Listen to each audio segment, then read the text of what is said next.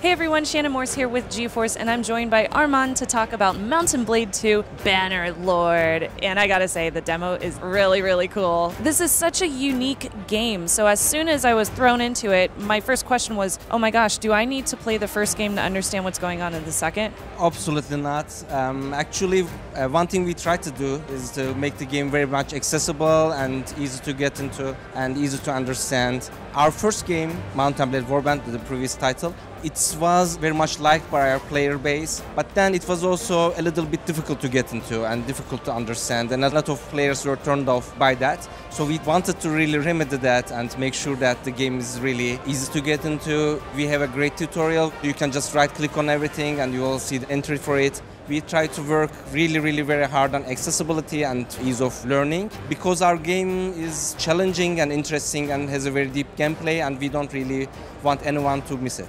Yeah, this one is very unique. It's a sandbox, it's got action, it's got role-playing, it's got everything all mixed into one. How did you come up with this idea? We wanted to really create the dream of every hardcore gamer. You start with your own character, you just have your sword and your horse and nothing else, but then you can gather an army, you can raise troops, you can take over castles, become the lord or lady of a castle or a town, and then joining a kingdom, getting into intrigue with various other nobles, and then trying to become the ruler of the world. And you can ignore all of that and just play as a merchant if that's your thing. So we have everything. I'm glad that you mentioned that you can play both lords and ladies and things of that nature, because it seems like you can really customize your character to however you feel. Yes, definitely. You can really customize the physical look of your character, and you can also customize the character build. We have a very deep character system in the new game.